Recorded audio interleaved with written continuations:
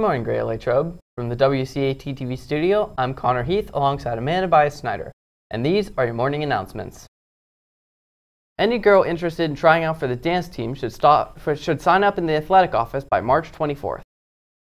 The Latrobe Lions Club will be sponsoring their annual youth talent show. Auditions will be held on April 13th, with the show being held on April 15th.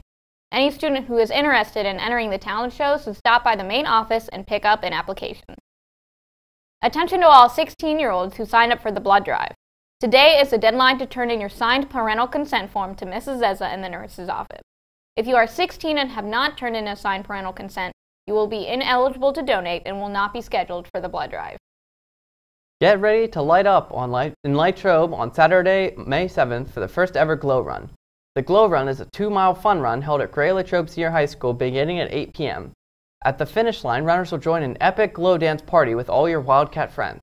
All proceeds benefit the Great Latrobe Partners in Education Foundation, which works to enhance GLSD schools for students and staff. Get your squad together and check out glstglowrun.weebly.com to sign up and learn more Glow Run gear packages and the Timeless Expression photo booth. Now here's Zach Koska with the weather. It was cold earlier this week, but the warm weather is back.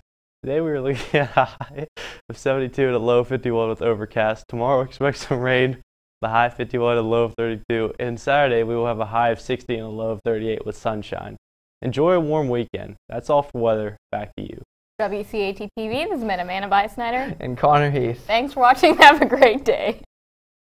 Oh my God.